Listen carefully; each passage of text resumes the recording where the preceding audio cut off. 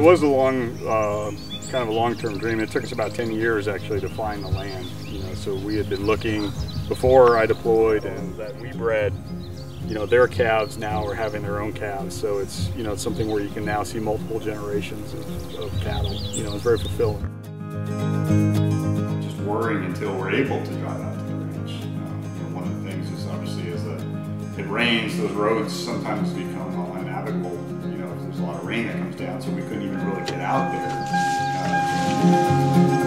Versus being able to do it at home, look on the iPad every night, say, being able to check on the cattle and see if they have calves with them. If I notice that, somebody is, driving by at odd hours by the ranch and slowing down as they go by. The quality of the build of the cameras and the fact that they're reliable is really important to us. It's nice to know that the cameras can withstand anything that Texas throws at them. When I redeployed, it was more important to me than it had been before, just because of having a place to kind of decompress and to be with the animals out in nature. That was something that was very important to me and to help me, in kind of reestablishing my normal life.